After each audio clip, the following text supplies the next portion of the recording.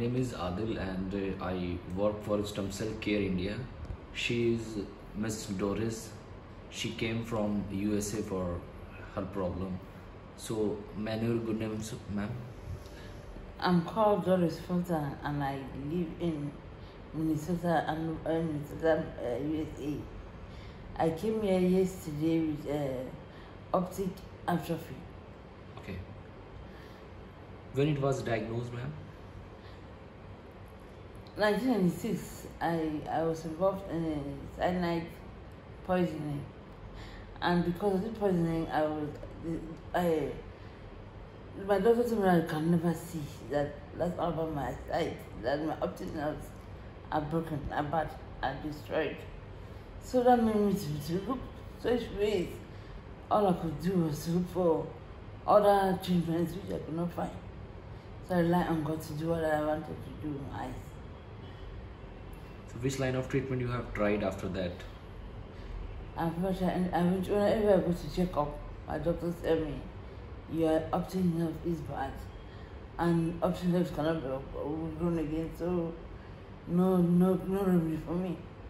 And also I had this dilated eyes before.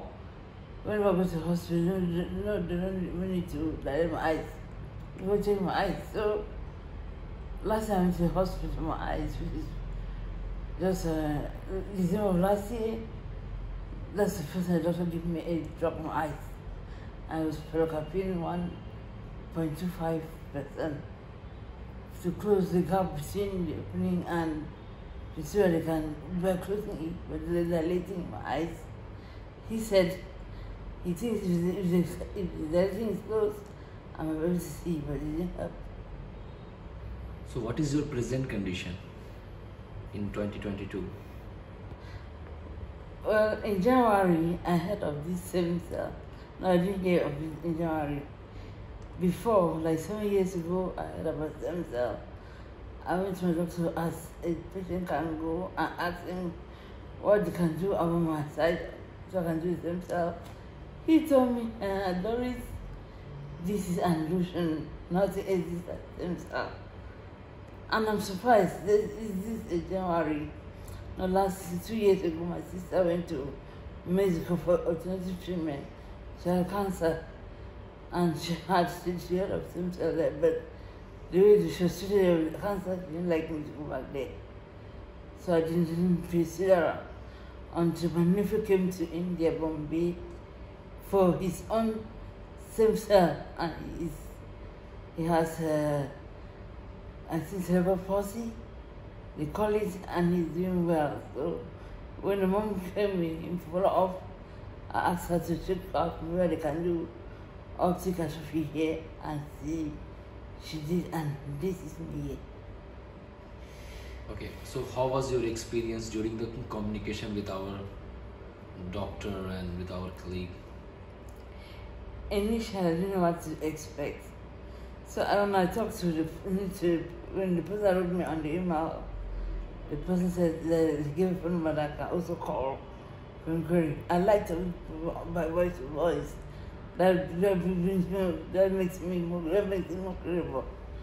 So when I called him that night, he told me that indeed they can help me if I send them my medical report. I'm not a hospital, I don't like going to the hospital or anything, so I didn't have much on medical report, so I went up, I did what I could. And most of it I explained it by myself. And that's how I was given a try. From then onwards, I've been communicating on and back. And the communication pattern is so smooth. It is so smooth. It's not like difficult at all, no. You write the reply to you, whatever I want to give to you. That's it. So are you happy with the treatment part? Yes, I'm happy with the treatment part. I'm just looking forward to having my sight. Okay. I want to have my sight, boy. If you have me content, because I'll purchase to any level. So do you want to recommend any person for our center Stem Cell Care India for the treatment? From my interview with Dr. Amos, he says it's the cells, their life for 90 days, I think so, and that before then I might have seen I've got my sight. If I have my sight, just the fact that I have my sight, it is not enough for people to come in. And I will recommend anybody wants to have this procedure to come in. It's not that expensive, it is just alright.